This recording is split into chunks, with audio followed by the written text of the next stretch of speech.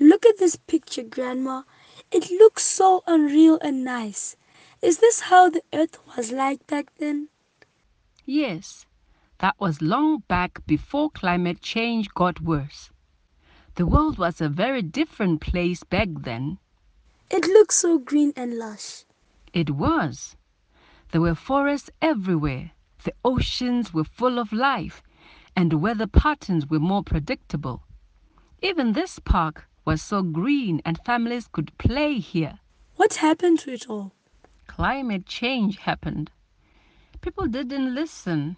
They burned too much fossil fuels, and the Earth's atmosphere got warmer, and it got worse and worse. I don't understand what you mean it got worse, Grandma. What are fossil fuels?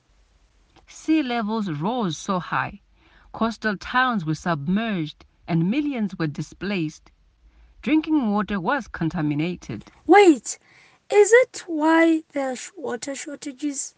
Precisely. Back then, people fought for oil and other precious resources. Now, they are fighting for clean water and food. But how do you explain food shortages then? As the climate got worse and the earth got warmer, some crops and plants became extinct and yields significantly reduced because of the erratic rainfall patterns. Growing food has become more challenging since. Wow, what a mess. Did anyone try to fix this?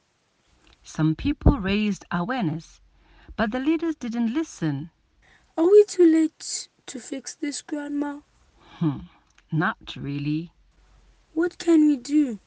We can reduce our dependency on fossil fuels in favor of renewable energy.